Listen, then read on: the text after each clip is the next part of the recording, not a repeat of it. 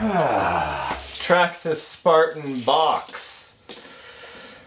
About 3.5 feet, almost 4 feet, 43 inches. That is a monstrosity of a box that I just picked up at my local hobby store, PM Hobbycraft. Their website is pmhobbycraft.com, of course. It's where I always get my RCs locally. And people have been asking me to get into boats for a long time. In fact, I had a Miss Geico, but it wasn't the right, or a Miss Elam, that's what I had. It wasn't the right type of boat for what I wanted to learn on.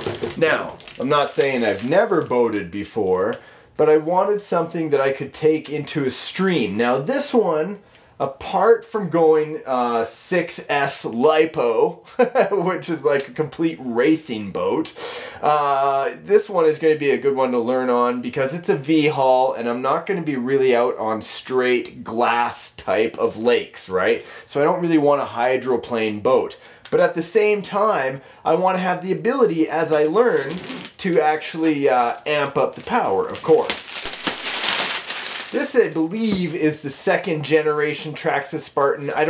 I'm not 100% sure, but I know it's not the 1st gen. This is the one that came after, which means they hadn't upgraded ESC. Hold on.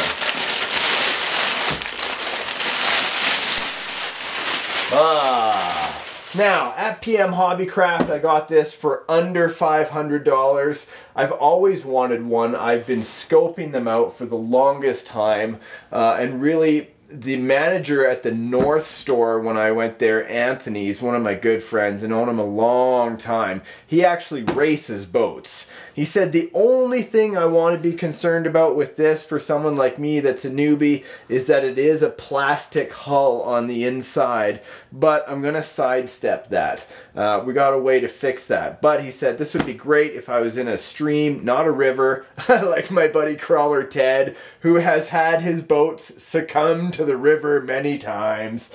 You know, I was going to get a tear into boat. I have 2 of them. They're just little small jet boats. I just haven't had the time to actually do a conversion on those, right? You got to upgrade the electronics and whatever.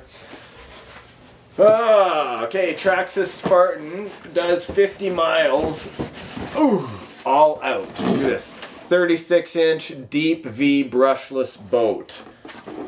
I haven't done an unboxing video in quite some time. I figured this would be a nice treat. I could have just unboxed it and went and had some fun, but I know you guys love seeing what gets unboxed. Well, here at least. Now, radio. I'll gently lift it out. I want to be careful of the tip of the hull. Okay, TQI radio. Seems pretty simple. I'll have to write on the bottom it's for the Spartan. Come on, big fella. Wow. I have a feeling that I'm going to love boating just as much as I love flying. Flying is also a passion of mine. I just don't get to do it often enough. There we go. Now, but the reason I have it flipped upside down now, of course, is I don't want to wreck the rudder or the propeller. Take it out here. Ooh.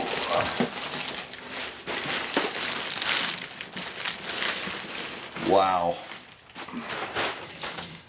See if I can fit it right.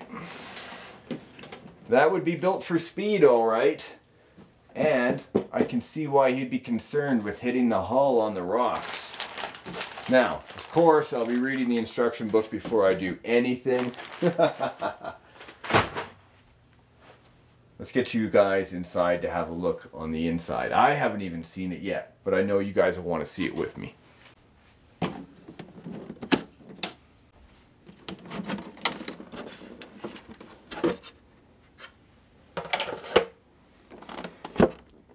Wow. Battery packs are already in. Upgraded ESC VXL 6S Marine. Waterproof servos for the rudder. Well, servo, pardon me. Looks like it's almost ready to go. Important. Warning, warning. Read instruction book.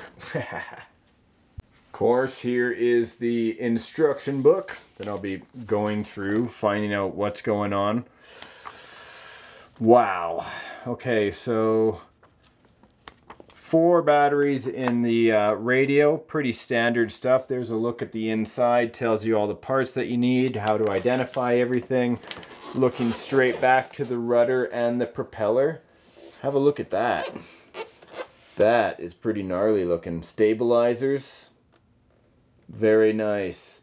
The water cooling, of course.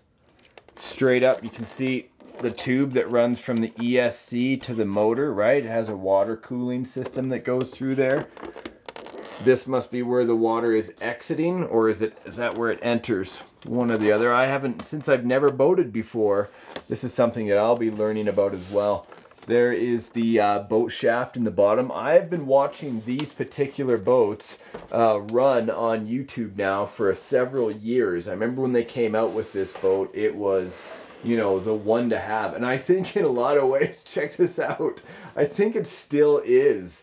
And for me to learn on something like this is awesome. But learning is exactly that, right? I'm certainly no pro at boating, and I'll be taking her slow to begin with, which means I'll probably keep these nickel metal hydride batteries in for a while before I move to a 4S LiPo. Nothing too crazy. And also the hull, right? I was told to get some waterproof tape.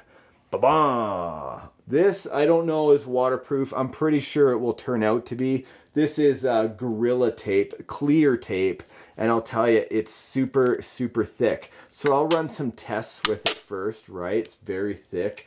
And I figure if I actually run the hull right along the sides or maybe on the bottom, that should actually give it a little bit of protection if I hit a rock going at a variable speed. Shouldn't hurt me that bad, I would hope. But you never know. If you're hitting rocks with plastic, well, then you're pretty much asking for it anyway. Check it out, hey? Sure is slick looking. Now, I am looking forward to boating. I've been wanting to do boating for, well, many years. It's just a matter of when do I get the time to do it, right? Well, this season I want to head out to the creeks at least. And if this doesn't turn out to be the right boat for it, and this is really something, you know, that I should be out racing with, then I'll certainly give that a try and try finding a different boat for the creek. But PM Hobbycraft always has new stuff coming in there, and I'm happy to look at it. So I'll do some more research. If anybody has experience with these boats, you know, and it's fairly close to the time of the posting of this video, please post up your comments down below. Let me know your experience, if there's anything I have to be careful about, or any advice that you might have for me. Thanks for watching, guys. See you on the next RC adventure.